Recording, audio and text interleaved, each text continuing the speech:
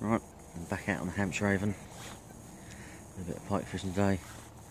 I've had one about £12 so far, which wasn't too bad. I've got another rod up there, just on the drop off.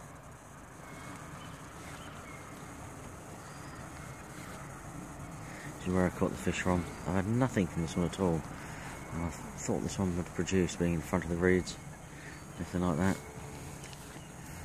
But can't win them all. Seems to be the one.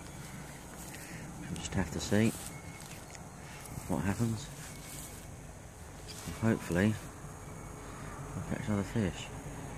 See the other rods up there. See what we can do. I was doing a bit of trying